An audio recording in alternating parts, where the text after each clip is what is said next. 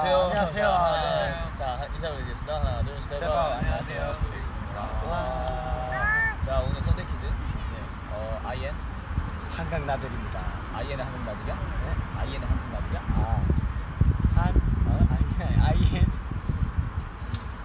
IN. 그럼 너가 누구 수야?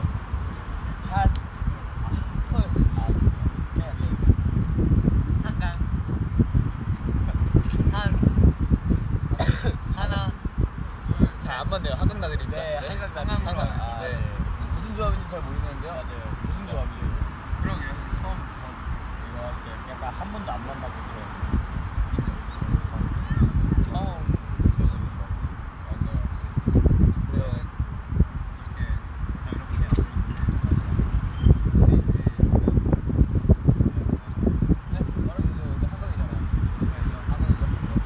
저희는 지금 한강에 나와 있고요. 네.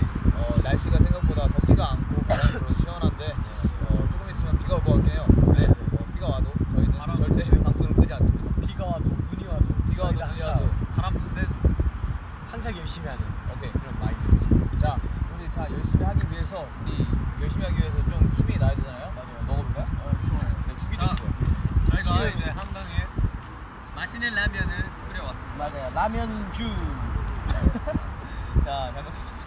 잘 먹겠습니다. 야, 너 우동 3개 사구나. 국물이 없어졌는데 이거.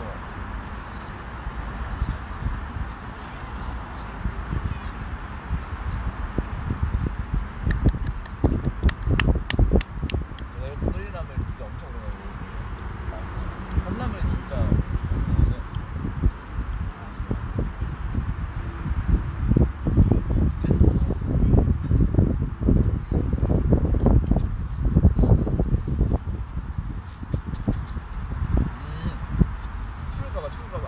추울까봐. 자, 센스쟁이네.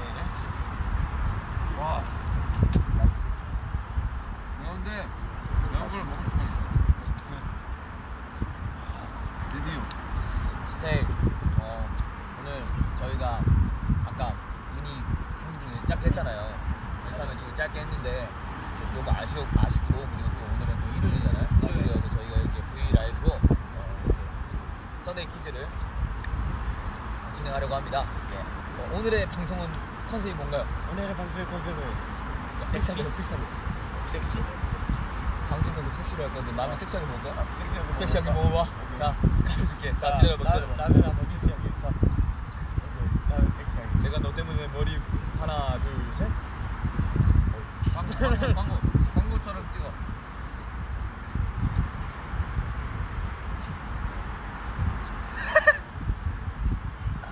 잠깐만. 그리고 제가 또 치킨도 사왔습니다. 맛있겠다. 치킨. 자, 어떤 치킨을 샀어요? 저는 중살로 후라이드와 양념이 딱 기본 안 바늘 그리고 추가로 치즈볼까지. 제가 치즈 들어가는 뚜껑 진짜 에이, 야. 야, 너무 늘어나는데요? 나 모짜렐라인 줄 알았어요. 나 고무줄인 줄 알았잖아. 엄청 잘 늘어나네. 야, 이 치즈랑 나초 치즈랑 같이 먹어야지. 뭐야? 아닌가? 좀 아닌가? 아니 뭐.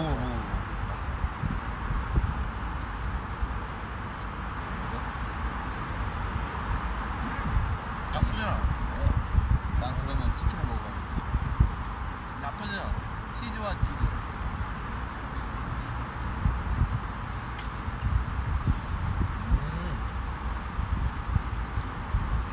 치킨은 언제나 오겠습니다.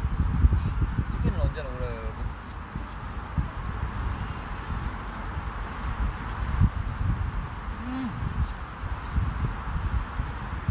내가 봤을 때 이 치즈는 항상 먹는 치즈볼. 그거보다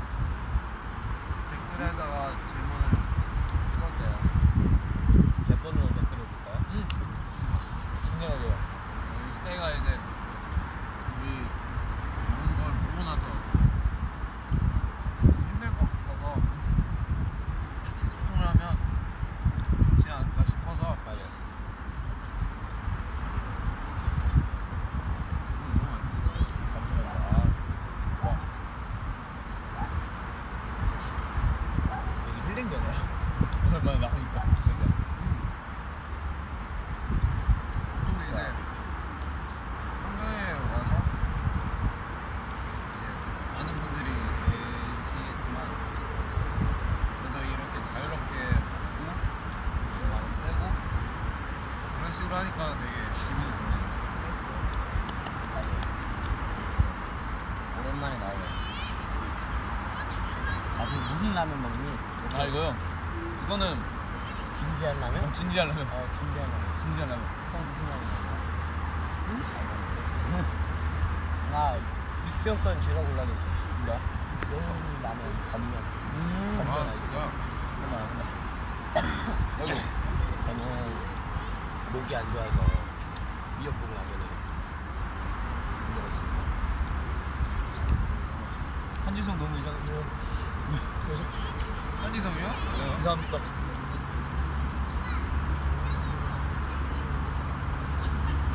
안 들려요? 안 듣는데 죄송해요. 제가 지금 여기서 더 크게 낼 수가 없어요. 저녁 추천해달래요. 저녁이요? 치킨! 치킨이요. 치킨! 마라탕. 우리 스테이한테 한번 보여줘. 마라탕. 맞네. 전 마라탕. 치킨 보이시죠?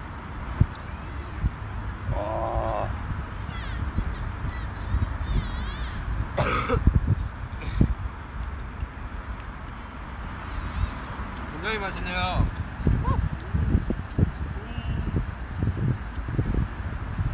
근데 진짜 다행히 이렇게 얘기를 많이 하진 않는데 근데 뭔가 이제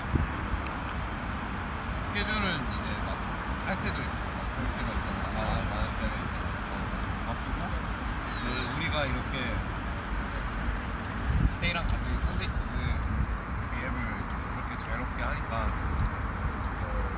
이게 훨씬 더 약간 다른 샌드위치 했던 멤버들보다는 훨씬 더 많아요. 오. 결투인가요? 도전장인가요? 아 그렇지 않아?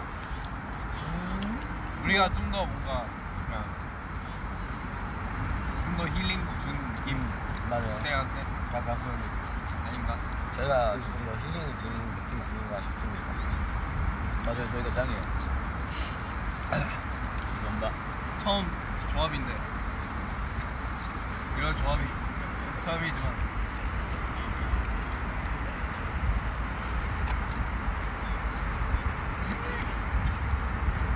댓글 한번 읽어볼까? 형이 짱이래. 한이 형이 짱이래요. 뭐가 짱이에요? 몰라요. 그냥 짱이래. 오케이. 저는요 짱이죠? 얼굴 네. 짱이고 뭐 감사합니다. 랩춤 노래 랩춤 노래 다 해. 처음 거 이제 내가 뺏어야겠다. 랩 노래 다 랩춤 노래 다 해. 저희 안무 중에 수록곡 포함해서 제일 쉬운 안무랑 제일 어려운 안무 뭐냐고 물어보시네요. 제일 쉬운 안무. 제일 쉬운 안무 저는 개인적으로 개풀이. 저기. 진짜. 진짜? 네, 아. 저는 쉬워요. 난 가뿐사가 훨씬 더 맞아. 아닌데요? 약간 되게 칠하고 훨씬 더 자유롭게 약간 구성이 많아가지고. 맞아요. 저는 제일 어려웠던 게 IM 정말 화려한 스텝. 와 정말 말도 안 돼. 와 정말 힘들었어요. 저는 난 되게 힘든 게 이제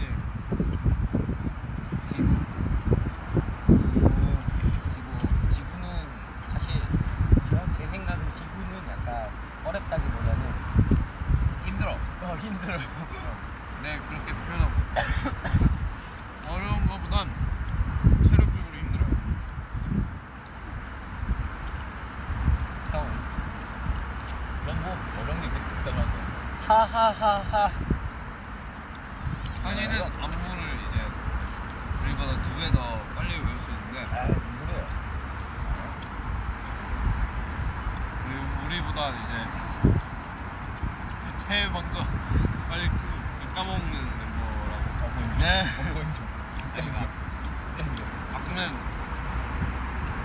사람마다 달라요. 이제 가사나 아니면 뭐 안무나 저는 가사를 외우는 게 너무 오래 걸려요. 근데 맞아. 그러니까 사람마다 이제 다르지. 난 가사가 정말 빨리 외워져.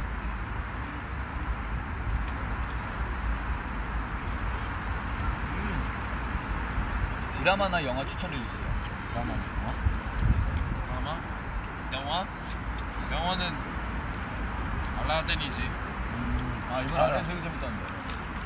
진짜 보고 싶어.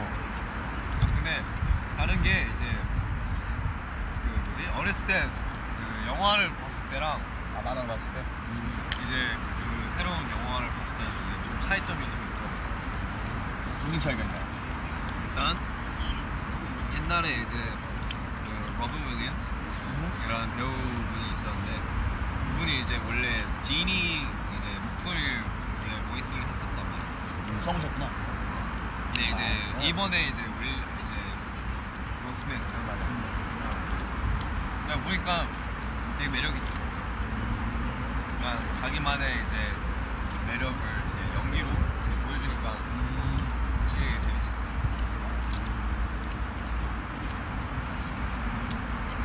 영화? 무슨 영화라고? 나 추천해주고 싶어. 난 어벤져스 만약에 어벤져스 이제 최근에 나왔으면 어벤져스를 추천하고 싶었는데 이제 알라딘 나오니까 아무튼 챈디 혼자 하잖아. 챈디하고 어벤져스 다 봤으니까 이제 추천하자. 눈물. 사랑의 형 3000. 봤어? 너 봤어? 아니 안 봤어. 나 아직도 안 봤어. 아 진짜 봐야 돼. 근데 이미 경험을 다 알아. 너무 안돼. 아직 못본 사람. 아직 못 본 사람 없어. 아니 나만 안 할 거야. 나만 안 할 거야. 왜냐? 나도 처음에 들었을 때 이랬거든. 스테이를 그렇게 하시고. 근데 나 아까 재밌는 댓글 봤는데 정인이가 항상 이엔이가 항상 나한테 패션 평가를 해주잖아. 그래서 오늘 패션 평가를 나보고 해달라고. 너가 나한테. 난 개인적으로 오늘 옷 입은 옷 보면서 오늘 좀 잘 입었다 생각했어. 되게 센스 있게 입었다 생각했어. 제가 원래 이렇게 잘 입습니다. 하지만 아직 멀었어요. 아직 멀었어요. 막내한테 인정받기 되게 어려워요. 저희 막내 되게 까다로워가지고 원래 이 돗자리도 하나만 있었거든요. 근데 되게 까다로워가지고 우리 좀 더 넓게 앉아서 멋진 모습을 보여야 돼 하면서 굳이 하나를 더 가져오려고 그러더라고요. 멋진 모습은 좀 아닌 것 같아. 그러니까 멋진 모습이 아닌 것 같은데. 편하게 앉으면 좋다 이거지. 나의 마음을 몰라줘 왜? 그래요. 제가 어떻게 알겠습니까? 이렇게 넓은 아량의 막내의 마음을. 한 살 형인 제가. 장난이고. 막내가 좀 똑똑하긴 해요. 근데 고마워. 전혀 고맙지 않은 말이었어. 진심을 다해봐. 고마워.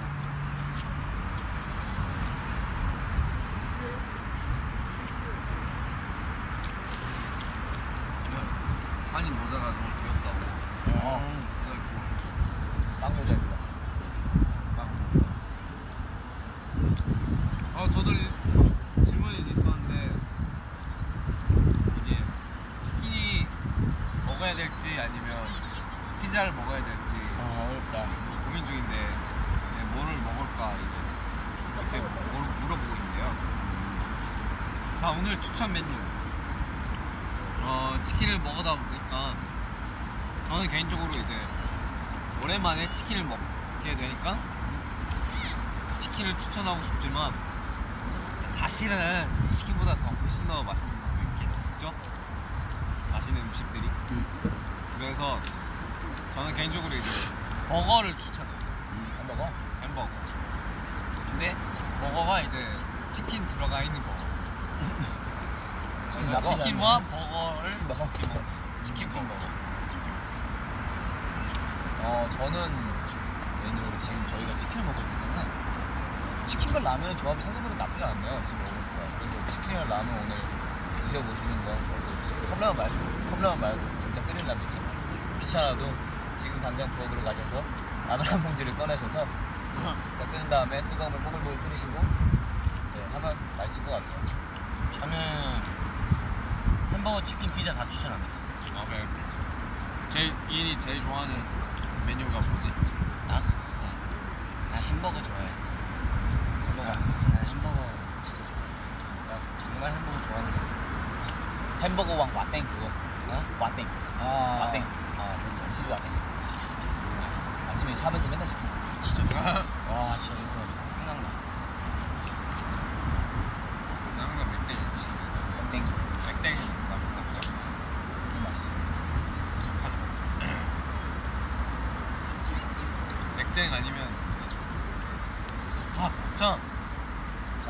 곱창을 먹어야지. 나 곱창 좋아해. 나도 좋아. 저는 오랜만에 곱창을 먹고 싶어요. 뭔가 잘 통하는 오늘 지금 한 거야? 너 나랑 몇 년을 같이 살았는데 너 나랑 거의 3년 살았어.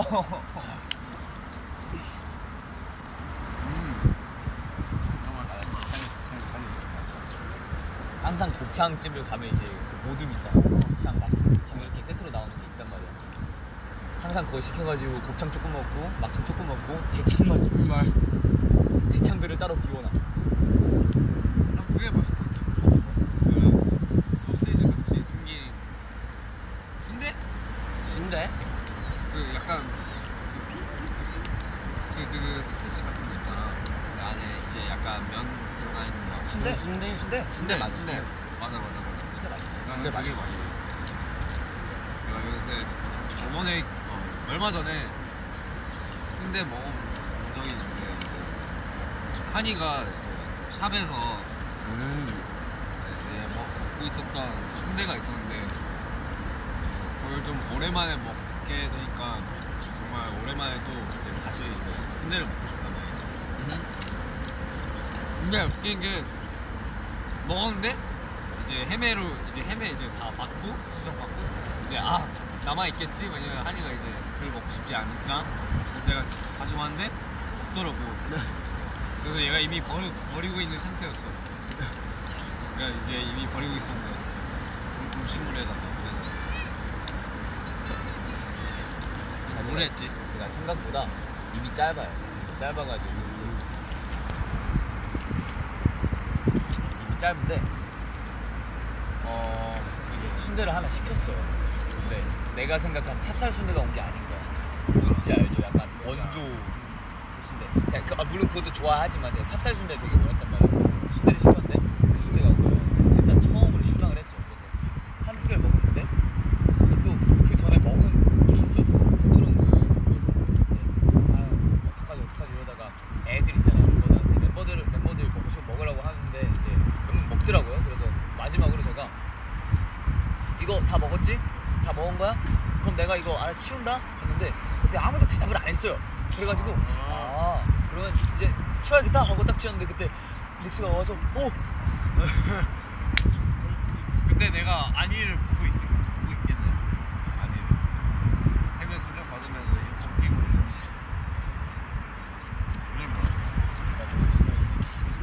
나 되게 여기서 입을 덮고 있는 것처럼 나온다. 되게 따뜻하네요. 팬트가 약간 센스링이지. 응? 팬트가 약간 센스링.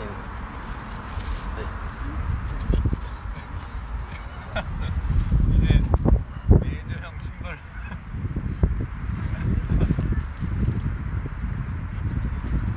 마라탕 먹어본 사람 있는데? 나 아직 안 먹어. 자, 그 멤버들 다 데리고 가가지고 마라탕 한번 먹고 싶다. 그래야죠. 네. 아니, 마라탕 진짜 맛있는데. 먹었어? 먹었어. 민우 형이랑 저 병원 갔다가 진료 마치고 이제 딱 마라탕집이 있어요. 들어가서 먹었는데 와 진짜 맛있어. 신세계야. 네, 약간 그때 너무 경이로웠어. 경이로웠다. 눈이 확 떠졌어. 이게 그때 살짝 졸렸던 눈이 확 떠졌어. 정말 너무 맛있어. 음식이 경이로우면 어떤 맛일까요? 와 정말 맛있어. 정말 맛있어. 국물이 그렇게 맛있어. 먹고 싶고. 저 민증 만들었냐고요? 저 민증 만들었어요. 민증. 아이디 저 민증 작년에 만들었어요. 전 생일이 빨라가지고 민증 발급하러 오라는 그 문자가 되게 빨리 와가지고 민증을 빨리 발급했어요. 빨리 나왔어? 민증이? 나 진짜 오래 걸려. 그래? 민증 있어? 나 외국인. 민증 있어요? 나 외국인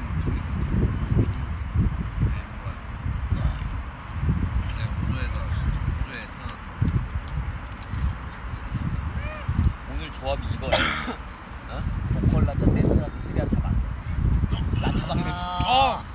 하면서 나차 막내들이네. 아 그렇네. 나 스리라차 막내. 아 그렇네. 얘네 스리라차 막내.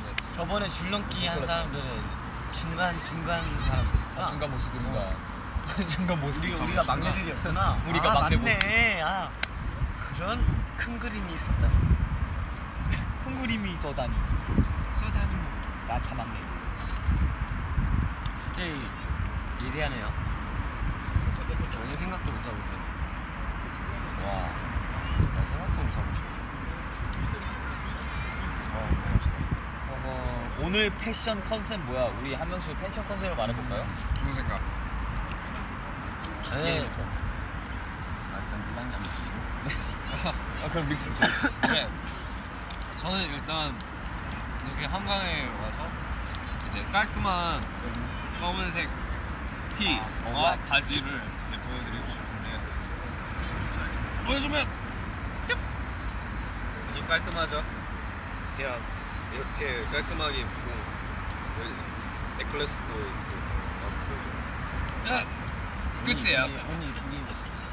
넌 지금 제가 좋아하는 티셔츠를 입었어. 맛있죠? 심플리스트. 찬이 형이 항상 찬이 방에 그 뭐지? 까만색. 항상 그냥 까만색이죠. 또 옷장 안 보여. 약간 옷들이. 맞아. 왜 다 검은색이지? 네, 찬이 형 스타일 보고 이제 약간 큰 티를 입고, 이제 저는 항상 이런 티 입잖아요. 나 이제 약간 한이도 이런 긴 티도 입고, 승민이도 긴 티 입고, 한국의 스타일? 패션인가? 싶어서 거의 한국 사람 된 것 같아요. 한국만이 아니고 또 전 세계적으로 이렇게 뭐 오버사이즈 드레스는 유행이니까. 그 유행이고 뭐 많은 사람들이 입으니까. 뭐 이해는. 저는 약간 솜사탕처럼 입고 와봤어요. 귀엽다. 한강이잖아요. 약간 그래서 소풍 온 느낌으로 약간 피크닉 느낌으로 한번 입고 와봤습니다.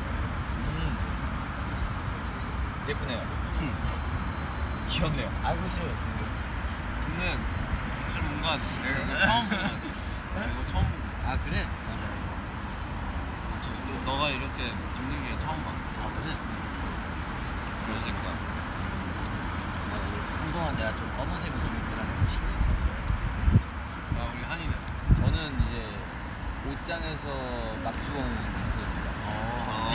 실제로 이제 바로 이제 숙소를 갔다 왔어요. 숙소를 가서 이제 사복을 입고 이제 바로 오는 거 있잖아요. 그래서 가자마자 뭐 입을까 하는데 너무 이제 차려입기에는 한강으로 오는데 좀 그렇잖아요. 좀 더 편하고 저희 프리한 모습을 보여주기 위해서 그냥 이제 집는 대로 입었습니다. 내추럴하게 입고. 내추럴하게 내추럴한 느낌이에요. 내추럴이 최고죠. 맞아요. 내추럴 is best. 심플 내추럴 베스트. 베스트. 심플. 심플. 심플. 내추럴. 심플 내추럴. 코튼 캐니? 코튼 캐니. 솜사탕? 아니면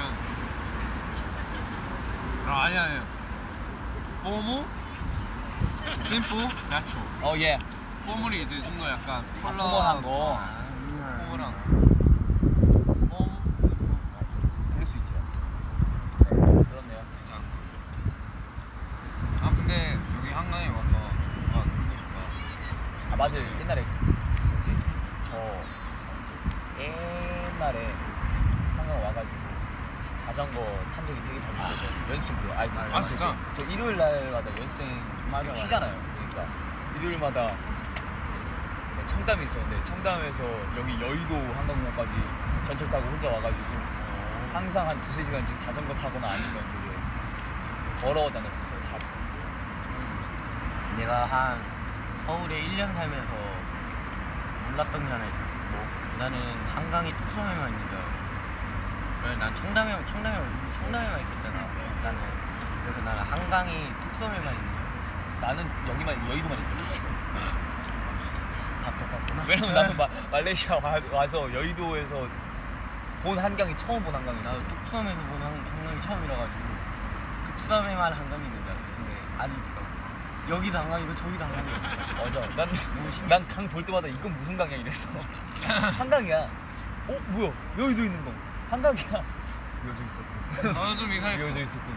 우리도 옛날 숙소에 있었는데 갑자기 이제 다들 뭐 운동하러 갔을 때 바로 뒤가 이제 한강이더라고. 그래서 바로 뒤인가 싶어서. 근데 내가 이제 한국에 처음 왔을 때 택시 타고 이제 막 숙소로 가는 거야. 근데 이게 한강이구나. 시간이 걸렸단 말이지. 근데 이제 바로 이제 숙소에 왔는데 이제 시간 지나가고 이제 멤버들이 뭐 한강으로 뭐 산책하러 갔을 때 그냥 바로 뒤에 있더라고. 그래서 바로 근처에 있구나. 그게 너무 신기했어. 보이는 강이 다 한강이 맞아. 그냥 뒤늦게 알았어. 강 보면 한강이야. 강 전체가 한강이 있어. 사람이 많다고. 오늘 약간 시원하기도 하다. 되게 시원하고 나 목이 있을 줄 알았는데 목이 없네.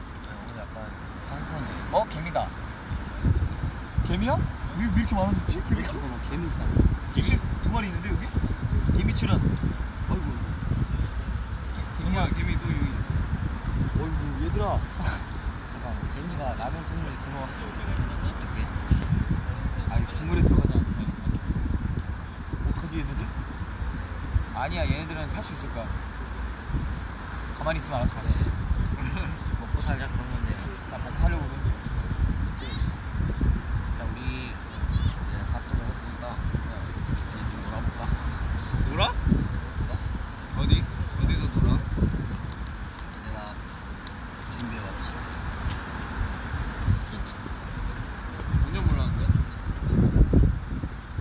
야.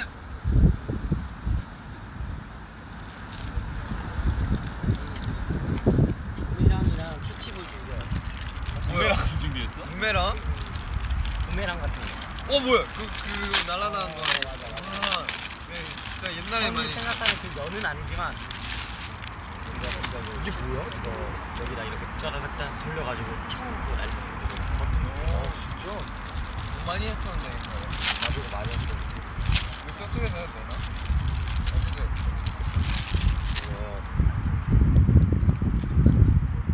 이거 여기 끼고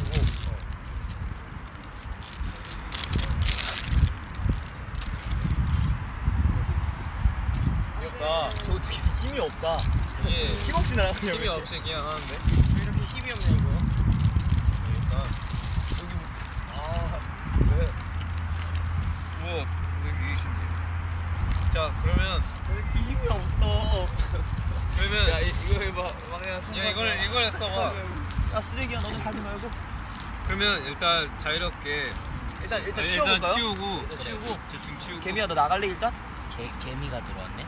개미야. 할래. 살 수 있어. 젓가락으로 보여주지. 아니야. 에이야. 가려. 개미야. 이제 한이만의 소리를 내는 거 이제 찾아봤다. 내려가. 아이고 미안해. 땡. 내려가. 아이고. 왜 찍고 가세요? 안돼. 야 뭔지 무서워. 나무 국 물렸니? 아니. 그럴 수 있어. 괜찮아. 닦으면 되지 뭐.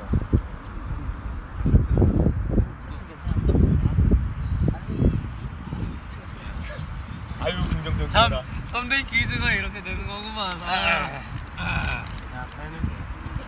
눈물을 팔면 돼. 이걸 치우고. 잠시만 나 아이야. 하이야. 그럴 수 있어. 괜찮아. 그럴 수 있어. 쉽지 않네. 그럴 수 있어. 야 다행히 넌 안 물었다. 그럴 수 있어. 야 그럴 수 있어. 국물 어떡하지?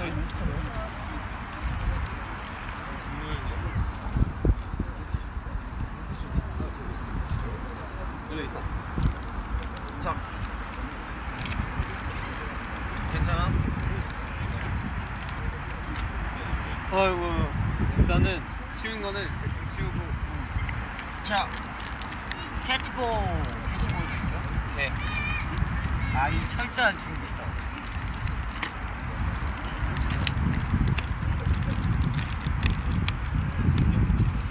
이 철저한 준비성.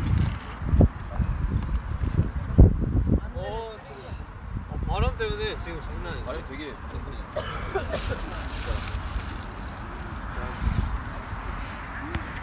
쓰레기 다 여기다 놓고. 개미야 일로 와.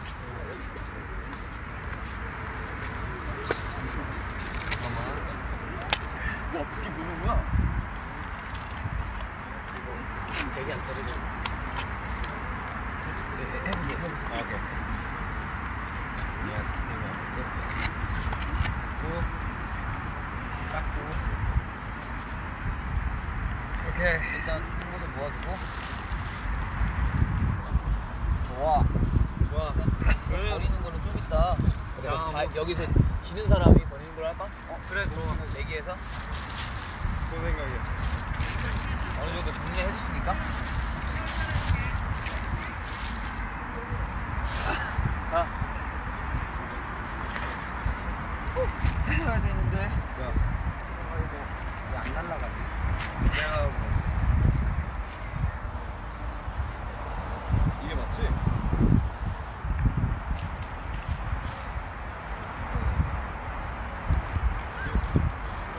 오! 근데 아니면 우리 장소를 좀 옮겨서 저쪽 데서 할까요? 좋아. 이거 좀 더 넓은 데로 넓은 데로 가서 가보자고. 아유.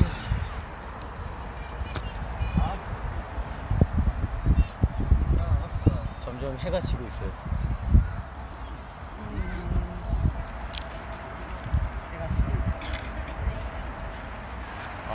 해가 지고 지금 해가 잘 지고 되다니. 있어. 아, 카메라가 잘 따라온다 되게. 와, 여기 모래 있는데 있어도 되나? 아니. 자, 좀 모여서 다닐까요? 좋아요. 네, 모여서 다닐까? 이거 어떻게 할 거예요?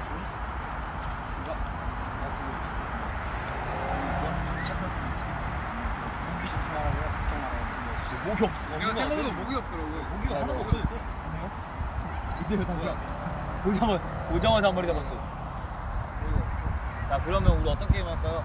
좋아요. 이거 지금 작물이 2개가 있어요. 네. 가위바위보 진 사람은 그냥 손으로 잡읍시다. 좋은 생각이에요. 손으로 잡는다고? 그냥 손으로 잡는 거. 이거 약간 테니스볼 같으면 그러니까 약간 테니스볼 같은 거니까 그냥 잡아도 아프진 않아. 맞으면 안 돼요. 맞으면 안 돼요. 때리면 안 돼요. 가위바위보 그거요. 안 내면 진 거 가위바위보. 가위바위보.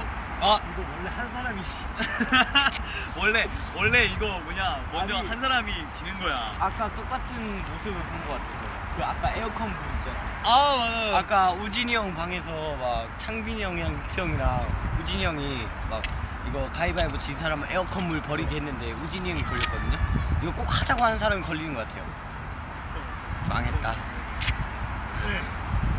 세태인 하나 얼굴 다쳐도 몰라요. 안 되나? 아 네. 던져봐. 받아볼게. 네. 받을 수 있어? 받을 수 있어. 자. 가볼게.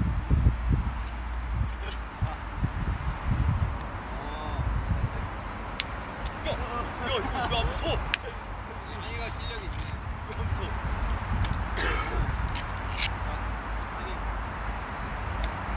안 붙어. 야, 이상해. 잘 잡는데?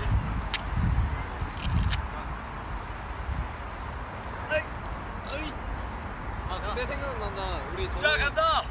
우리 받아라. 저번에 한강에 갔을 때 그 막 축구 공으로 이제 막 하는 바로 같은 거몇개 했었는지. 자, 그럼 이제 슬슬 게임을 시작해볼까요? 오케이, 어떻게 할까? 여기서 불이 켜졌어요. 감사합니다. 어쨌든 여기서 하다가 떨어지는 쪽이 이제 약간 오케이. 그리고 나머지는 저걸로 게임하자. 오케이. 오케이? 자, 이거 공 못 잡는 사람이 지는 거예요. 알겠죠? 그래요. 그러는 거예요. 아, 근데 너 괜찮겠어? 이거 필요 없이. 걱정만 괜찮아. 아이는 세. 그래. 난 아이는 옷으로 우리 접도록 둘보다 하지. 강해. 자, 그래. 난 옷으로 잡도록 하지. 자, 이현이가 먼저 던져. 자, 내가 못하고. 내가 못하고. 가자. 오!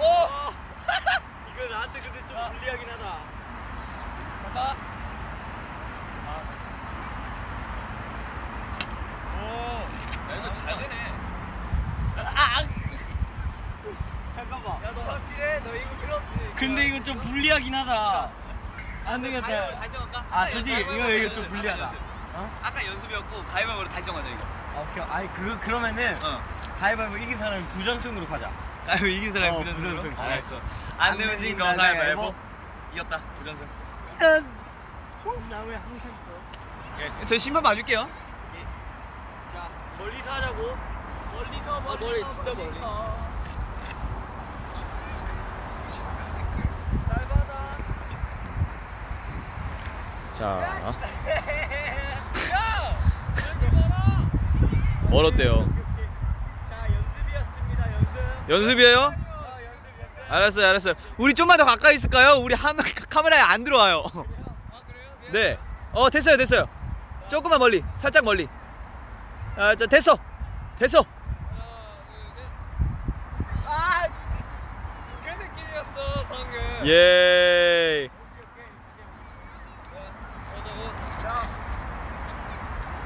어? 뭐야? 근데 저기요. 둘 다 못 잡았잖아요. 자, 이제부터 진짜 시작? 저 못 믿어요? 못 믿어요. 왜 못 믿어요? 저 잡을 수 있어요. 그러게요. 오케이. 넘어가고 가보자고. 넘어가고. 오. 나도 잡을 수 있어. 정말? 해봐. 그냥 안 돼. 오. 자, 펠릭스가 세레모니 하죠.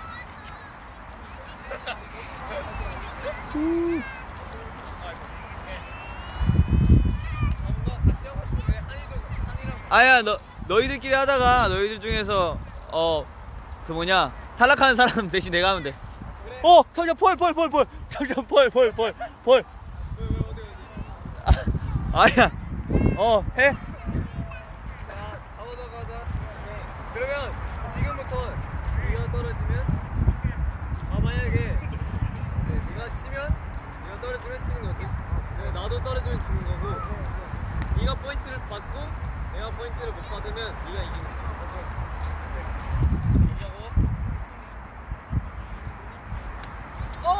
오케이 일단 쳤어.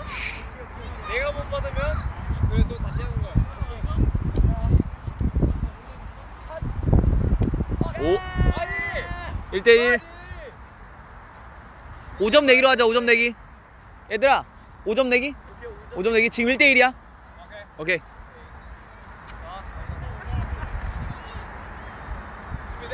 준비됐어. 에이 사진은 그만 좀 쉽게 하는 거죠. 이인을 위해서. 간다. 너무 세게 들리는 뭐야? 야 잠시만. 나 방금 뭘 어디 있는데? 몰라. 방금 계속 주변에 있어. 잠시만. 미안해요. 야 매니저 형이 널 노리는 거 아니야? 아니야. 뭐야? 알았어. 잠시만. 나 벌이 방금 내 그 팔꿈치 치고 갔는데. 일단 난 쳤다고. 어쨌든 2대1. 어우 야. 왜요? 오케이 가자. 얘들아 응원해줘서 고마워. 자 가자고. 헛. 장아. 실력인데? 자 간다. 하이. 오. 야 이거 잘 잡았다. 3대2 맞나? 3대2. 3대2 오케이. 오케이 나 2점 맞는데. 몰라 누가 3이야. 누가 2야. 오. 다치지만 마. 원세. 몰라 투수 사인. 야 용국 야 한번 척을 하지 마. 하이. 오. 야 그만 아무것도 아니야. 4대2구만. 4대3이구나. 자 간다. 나 1점만 내야겠네. 간다. 승부가 어떻게 하는 거야? 왜 4대3이야? 이겼다. 이겼어? 그래 던져주지. 왜 이긴 거야? 야 너무 높잖아. 왜 이긴 거야? 왜 이긴 거야? 내가 이해 못한 거야. 너가 이겼어? 잘했어. 와. 와. 어떻게 이긴 거야? 와. 얘가 내 키보다 2배 더 이제 막 높게 막 던지는 거야. 근데 어떤 걸로 이기는 거야? 그러게. 몰라. 뭐 하고 있었지? 나는 떨어지는 사람이 1점을 안 받고 그냥 그런 거야? 그래 우리는 방금까지 놀았던 거고 맞아. 새로운 걸 해보자. 그래, 우리 새로운 걸 해보자고. 이게 너무 재미없어. 아유 미안합니다. 아유.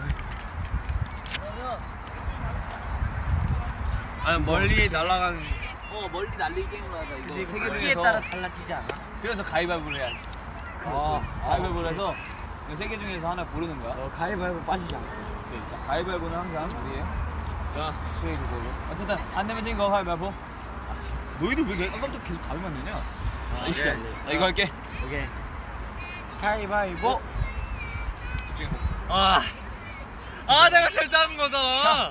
옐로우 옐로우 저거 치워야 돼요. 여기서 지면 저거 치워야 돼요. 어떻게 기준이 어떻게 돼? 기준? 제일 멀리 날아가는 걸로. 오케이, 오케이. 우리가 선을 정해서 뭐 어떻게 던지던 앞으로 더 멀리 가는 사람이 이기는 걸로. 오케이? 그러면 선을 봐.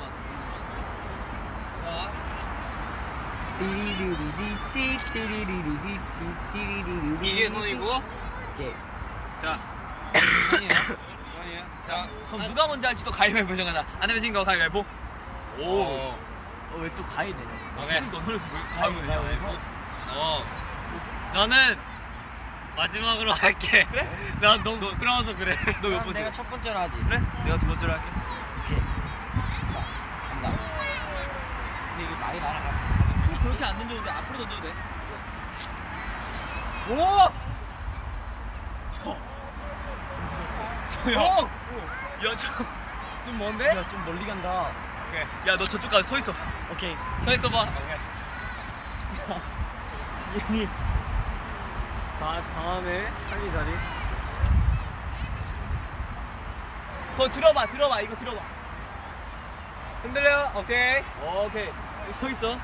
자, 내가 봤을 때 나 이러고 집 갈 것 같은데? 볼게요. 이게 체크. 하나,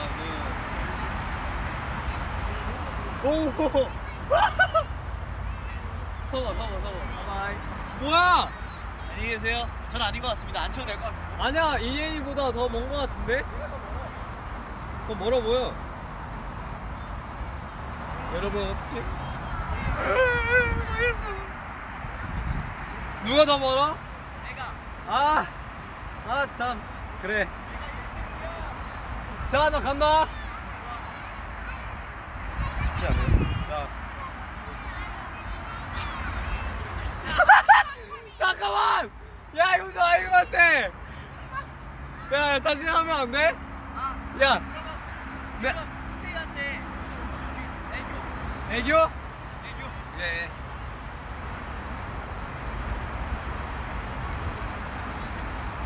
스테이 많이 응원해줘. 오 마이 갓! 죄송합니다. 했어.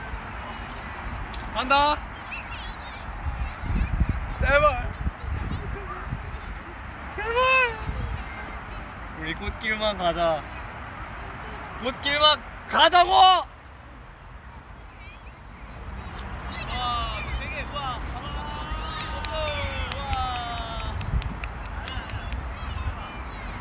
야, 이거 좀 너무한 거 아니야?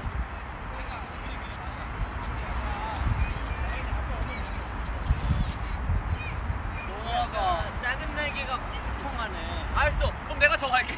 아니. 내가 정할게. 그냥 한 개 가지고 다 같이 하자. 한 개 가지고. 하면 그냥 거기 서 있으면 되잖아. 그러네. 그래? 그러면 너무 많이 나가면 우리도 힘드니까 작은 걸로 일단 하자. 오케이. 그래. 작은 걸로. 그러면 순서를 아까랑 똑같이? 아니면 다시 그래. 정할래? 순서로. 순서? 아까 똑같이? 오케이, 아까 똑같이 하자. 어렵다. 자. 작은 거. 그러지. 오케이. 자, 갑니다. 자, 가자. 그래도 우와! 야, 그냥 예! 너가 못한 거 같은데? 내가 너- 못한 거 아니야? 그냥 너가 못한 거 같은데? 너 이거 누구? 야, 저거 어때? 여기 서 있어. 내가 가져갈게. 혹시 내가 못하는 거구만.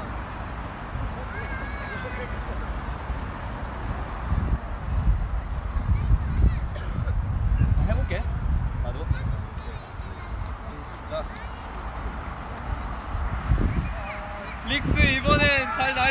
그래 잘 살릴게. 할 수 있어. 잠시만요. 이게 뭡니까? 일단은 다시 할래 아니면 아니요 저는 만족해요? 만족합니다. 만족스럽습니까? 만족스러워집니다. 네. 자, 야. 댓글 보고 있을래요? 그래요. 댓글 보고 있을게요. 자, 이제 댓글에서 저는 다리 봐. 난 열심히 할. 당황스럽죠? 저도 당황스러워요. 자, 가보자고. 간다. 슛! 오 잠깐만. 와. 우와 이거 뭐야?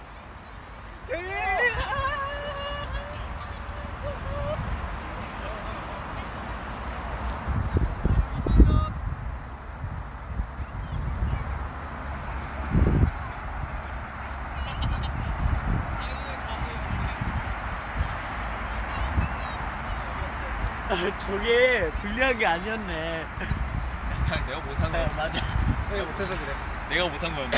둘이. 자, 아니 근데 재밌다 이거. 생각보다 재밌네. 한번 더 나는 거. 그래서 결국은 한이 형이 치우기로 했습니다. 와. 혜연이가 못했어요. 네 맞아요. 동생들이 동생이라니 난 하루 차이밖에 안 돼. 야 하루 차이잖아. 하루면 있잖아. 많은 게 달라져. 너가 곱셈을 배우고 있을 때 내가 곱셈을 배우고 있을 때 넌 덧셈을 배워. 그 정도야? 아니 그 정도 정도인가? 아니지. 사실 그 정도 아니지. 그래. 진도 똑같이. 오늘부터 한이 형이네. 어쨌든 저희 동생들이 먹은 걸 제가 치우게 되는데요. 그래서 그렇게 좋진 않아요. 장난이고요. 재밌게 게임도 하고 이렇게 오랜만에 나와서 힐링한 것 같아서 너무 좋았네요. 맞습니다. 좋았어요. 한 분씩 소감 말해볼까요? 소감이요? 재밌었어요. 매니저 형을 때렸어. 공격했어요. 아이고, 매니저 형을 때려버렸네요. 아 근데 이날 생각보다 빨리 어두워졌네요. 맞아요. 아 우리 처음 리앱 했을 때 해가 아직 뜨고 있었는데 맞아요. 없어졌네요. 해가. 맞아요. 생각보다 많이 했네. 해가 없어졌는데 그래도 사람들이 아직도 꽤 많이 계시고 있어요. 점점 더 많아지는 것 같아요. 왜냐면 이제 저녁 한강이 또 이제 최고죠. 산책이 되게 좋으니까. 맞아요. 저도 옛날에 회사 들어오기 전에 이제 오진 않았어요. 회사 들어오기 전에 여기 엄마랑 왔었죠. 진짜? 엄마랑 이제 요 근처에 뭐였지? 뮤지컬인가? 그것도 보러 가고 했었는데 어쨌든 이렇게 나와서 이렇게 재밌는 힐링을 한 것 같아서 너무 좋고 우리 스테이랑도 같이 좋은 시간을 보낸 것 같아서 오늘 다소 조금 아쉬운 시간이었잖아요. 미니 팬미팅이. 그래서 조금 짧았잖아요. 물론 좋은 시간이었지만 근데 여기서 이렇게 또 길게 우리 스테이와 함께 소통하고 얘기하면서 이렇게 재밌게 방송할 수 있었던 것 같아서 너무 재밌었습니다. 야. 네. 그래도 지금까지 이제 뭐 썬데이 퀴즈였고요. 썬데이 퀴즈. 선데이 퀴즈의 한 썬데이 퀴즈 필릭스. 선데이 퀴즈 아임. 이었습니다. 감사합니다. 야. 자, 다음에 또 봐요.